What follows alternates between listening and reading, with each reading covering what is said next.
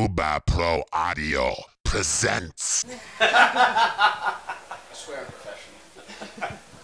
And take two. I'll be your host of the show. I'm Hefe. Alright, I am here with UberProAudio.com with a man who needs absolutely no introduction whatsoever, Hefe from NOFX. Thank you so much for taking the time to speak with me. Thanks for having me. So before we get into the nitty and the gritty of what you're playing right now, one thing I want to talk to you about right off the bat is consistency in your equipment. It's very hard to find a photo of you not playing a Telecaster into a Mesa Boogie Mark III amp. That is very hard to find. In an age where technology is endless and guitar options are endless, what hasn't driven you to change it up that much? Like what's so good about those two pieces of equipment together that keeps it just there? Well, that Telecaster I started with, it's a 1977 Telecaster, I believe, and I had the original pickups in it when I joined the band NOFX. And to get a more distorted tone, a high gain, it would always feed back on me because it's vintage. So I had to change the pickups to EMGs, standards. And I also play a lot of clean, do a lot of jazz and blues. So in the punk stuff, when I joined, I was going from hardcore punk rock tone to a jazzy, bluesy tone. And to go back and forth, finding a pickup that can handle both and make your clean sound nice and clean and then your dirty sound really gritty, I found the EMG standard worked great without feedback, you know, like the original pickups. And as far as the amp, the Mesa Boogie Mark III was my favorite sounding amp because it also had a beautiful clean tone and a beautiful heavy Metallica style distorted tone. Yeah. So I chose that to go back and forth. It has just worked for me over the years, although now I am using an EVH3 head. Now the reason for that is because the Mark III is old, it's vintage, and things break down. And, you know, you're on the road, whether it's a dying capacitor or whatever parts in there go bad. You know? So I had to get a newer style head.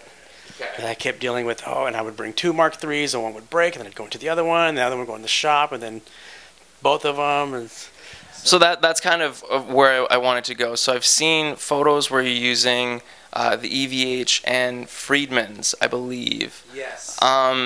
So my question was going to be, is it just easier to tour with an amp that's more easy to fix? More parts are more readily available now. Yes. The Friedman, that was custom made for me by Dave Friedman. And it is beautiful. It is my favorite sounding head. It's fucking amazing. And I took that out on tour, and it got a dent on it, and I freaked out. I was just like, that's my baby. Yeah. You know, and I thought, I can't take this thing on tour. It's going to get messed up. Yeah. So that's at home in my home studio. I record with it all the time. And I use the EVH3 because it's still a pretty rad tone. Yeah. Never breaks down on me. I've never had a problem. You know, I recently took it in for repair just to have it checked out. And it had been 2 years, and they said, this head's beautiful. There's nothing wrong with it. I'm just going to tighten up some screws. And they're like, you need to bring it in every year just for me to check it. They go, most guys wait too long, and they bring it in, and shit's just broken. Yeah. So now, when you're recording an album for NOFX, from what I've read online, what you use in the studio, as with most artists, is pretty vastly different. So now, what does your studio setup look like? Okay, the studio setup's totally different than the live setup. The live setup, I'm used to that Telecaster over the years, and I have my tone that works in every room and every hall or wherever I'm playing. So studio setup, I use a Les Paul. And usually a Marshall head or a Boogie head. And sometimes we'll do a combination of two tones.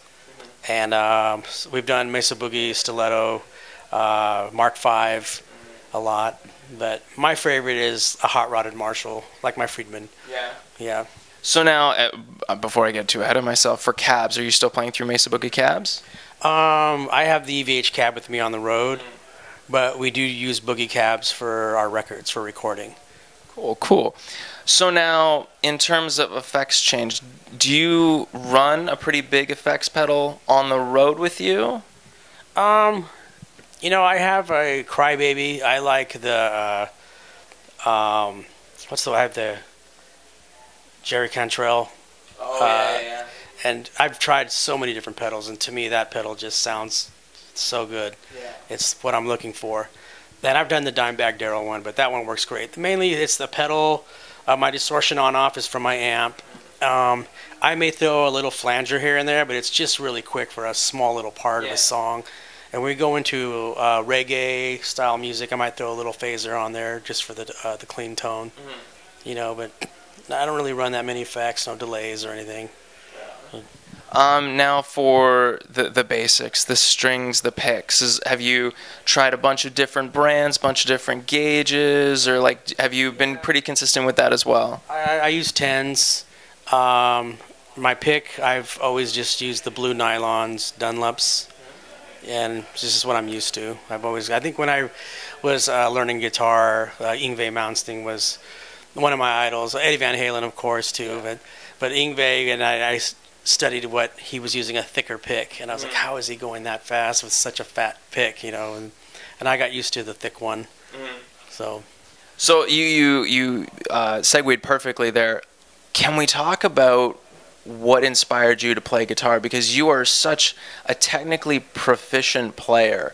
Like I remember the first time I heard NOFX, I was like, when did we start playing guitar like this in punk rock? Like punk rock, you know, the general perception is always, oh, 4 chords, punk rock, sure. Yeah, not so much. You listen to a NOFX song, you're like, oh, damn, like that's like I can't play that. When I joined the band, that's what I brought to the band was I played jazz and blues and you know, lots of other styles of music. I was a metal guitar player too, speed metal. So I was in a Metallica and all that stuff. So when I joined the band, my first recording was The Longest Line, which we're doing tonight. The whole album, EP, well, not album, it's an EP.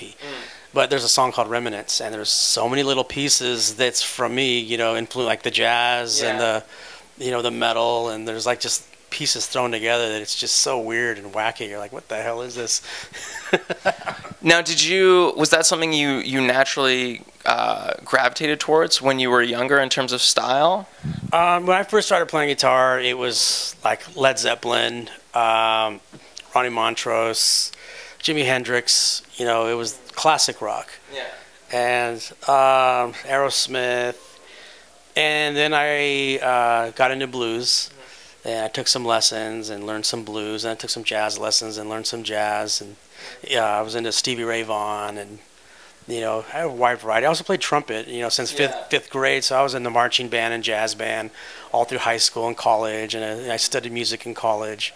So I sang classical, you know, opera, barbershop quartet, learned how to harmonize and all that shit.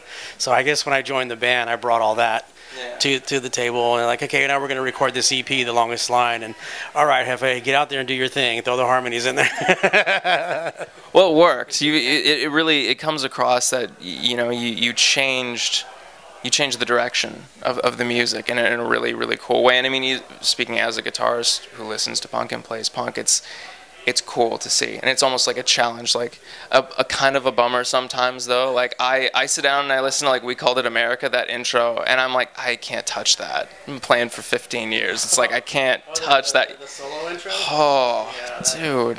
That took a lot of takes to get that down in the studio. But I've seen you do it live. And I'm like, come on, like. I got it down now live, but I remember recording that and just like, stop, do it again. I'd make him stop, do it again. I think Bill Stevenson was just hammering me. Nope, it's not good enough, dude. You can do it better. So now, when you're in the studio, is there a particular approach that you take with a song? Like, what's the writing process like for NOFX in relation to you and your layering guitar parts? The writing process? Yeah. Mike writes the songs, and then we sit down together and we work out all the parts, work through what works and what doesn't work, and make changes. And then we go in the studio and start tracking, and we still make a lot of changes in the studio. Yeah. We'll track, and we're like, you know what, I think it would sound better if we did it this way, and then we'll try something different. Let's try this, let's try that. You know, and Mike's right there, you know, hey, try that guitar part down here instead. And, you know, I'm laying solos, and Mike goes, I like the beginning of that solo, and I like the ending with the middle try to come up with something different. And then I'm on the spot. We're changing things constantly. You know, That's awesome. So now, are there plans for a new record? I don't know if I'm supposed to say this, but we are working on new songs. That's okay. I won't tell anyone. I promise.